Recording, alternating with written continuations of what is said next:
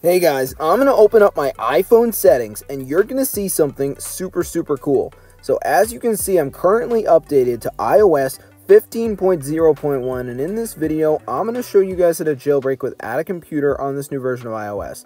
You want to go to uncover.vip, put a 0 instead of an O. This is the official newly working Unc0ver jailbreak download website. And as I said, you do not need a computer for this. So once you're here, just press on the blue button that says jailbreak.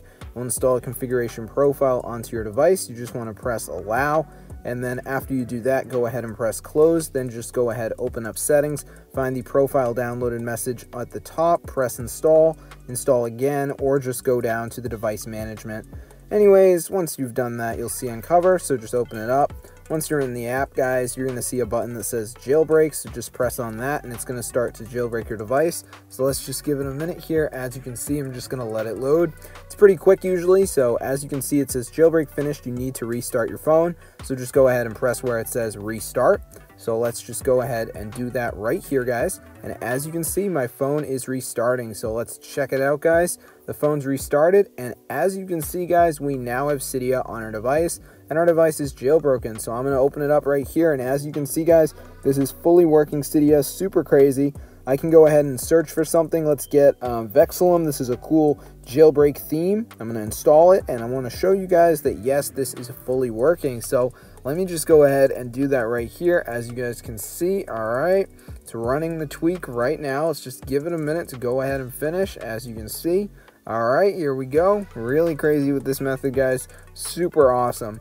So as you can see, it says downloading. All right, let's just give it a minute.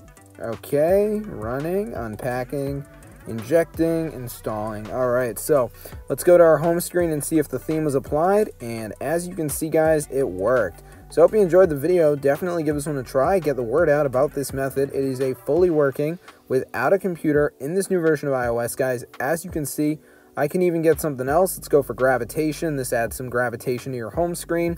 So let's restart the springboard and see if the change takes effect. So I'm just going to do that right here, and it's loading right now. And now I'm going to go ahead and get into my phone, and let's see, guys. And basically, when you swipe through the different menus and do stuff like turn the phone, you're going to see that, as you can see, guys, there is now this cool gravitation. Obviously, this is not in normal iOS. So I hope you guys enjoyed the video. Definitely give this one a try. Get the word out about this method. It's fully working. I'm going to see you guys later, and peace out.